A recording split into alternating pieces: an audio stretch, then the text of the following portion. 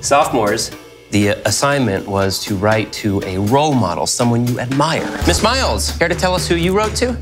Anton Vincent. The Dictator. You found evidence on their computers, yes?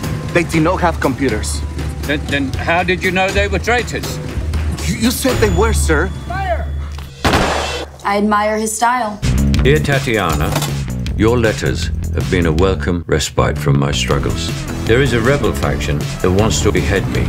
There is no one I can trust. Oh, I can totally relate. My mom is having an affair with her creepy boss. My school is ruled by some mean girls that call themselves slushies. And the guy I'm into is a Jesus freak. I'm sorry, I don't know why I did that. Sometimes I feel like you're the only one who gets me. Communist dictator Anton Vincent has been ousted and still unaccounted for. It's you. You're smaller than I imagined. You're older. I'm going to remain here. Fine.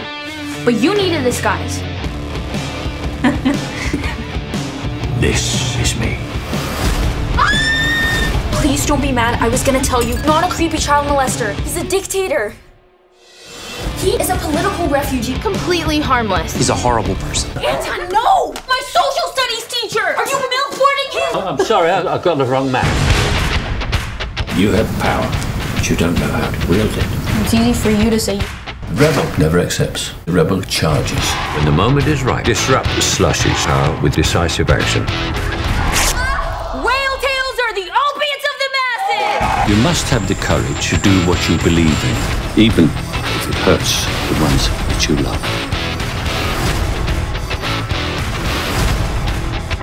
Exit the house with your hands raised. I'm proud of you. Why? You became a rebel.